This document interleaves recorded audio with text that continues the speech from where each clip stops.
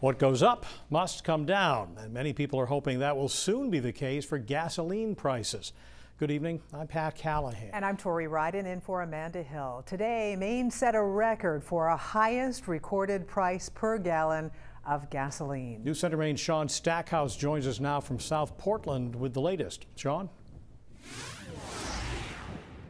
Pat and Tori, well, on average right now, Mainers are paying more than $4.61 per gallon, but it's likely you've probably seen something already above that, like right here in Irving and South Portland, where gas is going for nearly $4.80 per gallon. Now, for Maine drivers, this is not new. We've been dealing with these surging gas prices for a little while, but right now is when AAA says that they have recorded the highest price for a gallon of gas.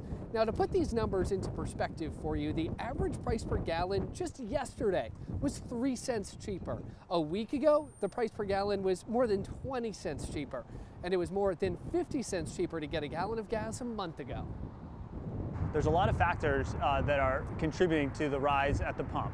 We have the continued Russia-Ukraine situation, and there's a supply and demand issue as well. A lot of refineries closed at the early parts of the pandemic, and a lot of the refineries have not started back up again. So we are not producing the amount of oil that we need to meet the demand. We're going into that.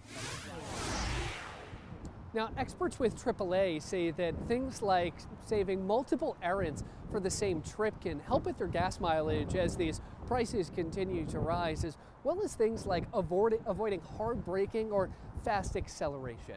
Live in South Portland tonight, I'm Sean Stackhouse, News Center, Maine. Thank you, Sean.